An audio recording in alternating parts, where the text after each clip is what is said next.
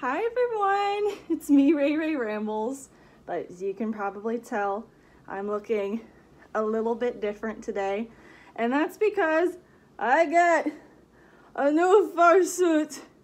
I know I'm just randomly showing up after a couple months and I'm like, hey, look at me, new child, and I'm so sorry for the radio silence. I've just been brain dead. No brain, no thought, can't remember, upload schedule, can't do anything. But hi, this is my new baby, my new fursuit. Everybody say hello to Quorra the Protogen. I got her when I was at Furlandia 2022, which yes, I will be making a video of that soon.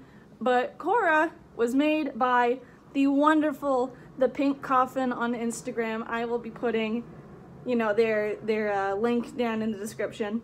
But this was the first fursuit they ever made, and she was super cheap, and she was just sitting there in the dealer's den, and I was like, I need that baby. That baby is so cute, and she's mine.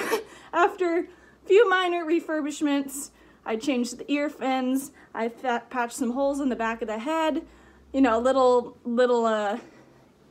fix-ups like that. She's finally ready, and I think that she is very, very cute. And quick little side topic here. I don't know if you guys have noticed, but I haven't been using Ray that much lately. Yeah, that's for a reason. That's because Ray is very old.